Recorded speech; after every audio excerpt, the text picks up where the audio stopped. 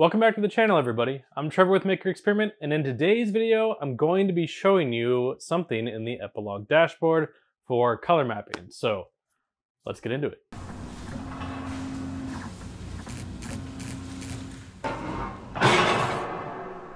This is going to be a pretty short video because I just want to show you a tip when it comes to the EPILOG dashboard. The first thing I'm going to do is I'm going to take this multicolored job and send it over to my dashboard.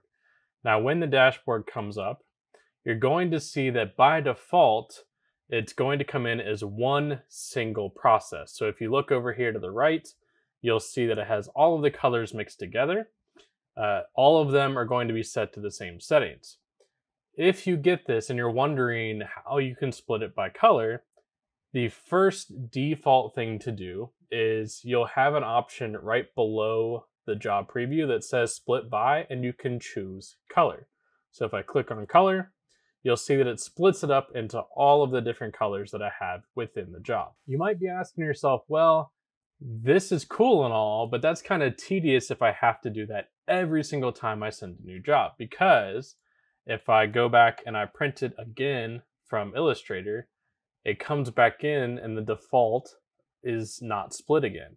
So I'd have to go in and split it every single time.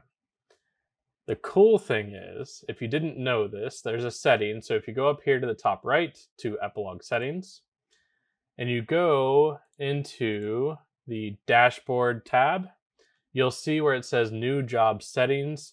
The default is split by hairlines. If I click that, you can have the default be split by color, hairline, or color and hairline. So if I click the color and hairline, which is the one that I use personally, and hit close, and then close the dashboard, the next time I print to the dashboard, you will see that it automatically splits everything for me and I don't have to click that button.